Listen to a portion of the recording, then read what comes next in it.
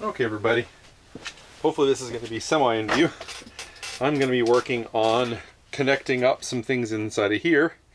So we'll be filming that a bit, and I'll probably just end up editing a decent amount down as well. But so I'm going to start connecting up things inside of here that you'll be able to hopefully see. First thing I'm going to do is I'm going to set up my power and into the power switch and the fuse and the light and all that. Well, the light will be the heaters, but all that kind of stuff. So first thing I'm going to have to do is connect my power to the bottom two of these, and then I will connect the output of those to the top two, and then I will connect one of them to the fuse. The other one is just going to go straight to the other half of the main power transformer. So we'll start doing that right now. So.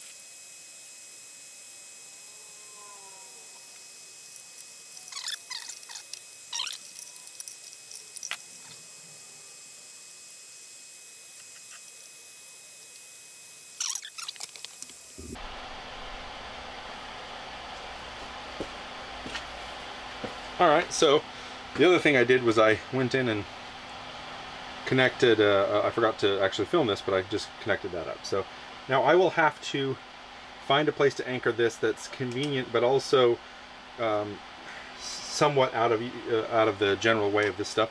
You do not want to mount these to, I found this out, to the transformers, because the transformers have the most weight and wiggle room and can wiggle loose. So it's better to mount them to something else.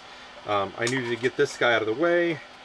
I will possibly, I'm going to be putting some of my grounds around here as well, but also one of the things you want as well is if this were to come loose, when it's pulling, you want this uphill of it, if that makes sense, so that when this comes, if these snap off, the last thing to snap off will be the earth ground. So it increases the chance that even if you snap both of these guys off, the earth ground stays around. So I'm going to possibly try and put it somewhere about here. I'll get a drill and drill that hole, but I don't need to anchor it in right away. I'm more just trying to think that one through. But so, all right, so that's there. Now we'll I've got to figure out on this guy if I can remember.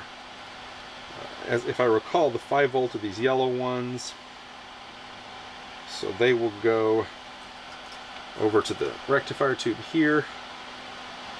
And I don't know, I think red was the one that were used for the local tubes.